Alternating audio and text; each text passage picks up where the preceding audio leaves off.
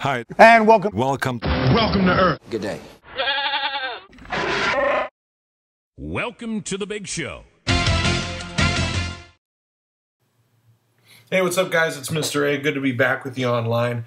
The other day, we were taking a look at some of these warm-ups that were kind of stumping you guys, and you guys were getting a little upset because you couldn't get them, and so that's all right. I told you that I'd show them to you again so that you could take them home, maybe amaze your family and friends, right? If that New Year's Eve party starts to get a little boring, just bust some of these math warm-ups out, show them what skills you got, and then you'll be the life of the party, okay? So here's the first one.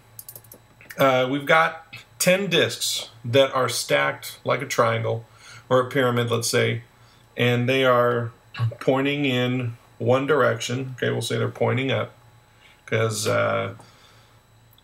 here's the apex, okay, right here, the triangle. And what we want to do is move only 3 discs so that it's now pointing in the other direction. Okay, so how are we going to do it? Well, go ahead and use that pause button freely as you like, and then maybe gather some friends around, challenge them, and then show off your skills when you do this, right? If you remember, what we did is we just moved the 2 corner discs, and then we moved the one from the apex down to its new position. So only 3 discs, now we make it point in the other direction. Pretty cool, right? Okay, here's another one. Here's a math problem. It's definitely incorrect. Okay, 1 plus 1 is not equal to 6, but moving only 1 stick will make it correct. So which 1 stick should be moved? Well, just to let you know, this number 1 right here is composed of 2 sticks because you might notice the break in the number 1. Okay, the plus sign is composed of only 2 sticks, and you get the picture. So go ahead and use pause button, see which one you want to move, because you can only move 1 stick to make it a correct math problem. Well, if you remember, here we go.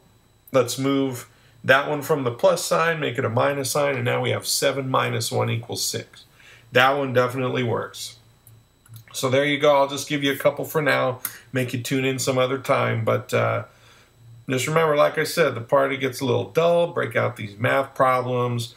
And just remember, you need a little extra money before you go busting out all your teeth, hoping that the tooth fairy is going to come by and leave you some money underneath your pillow. Maybe you can bet grandma or grandpa or a couple cousins when you're getting together for the holidays, right?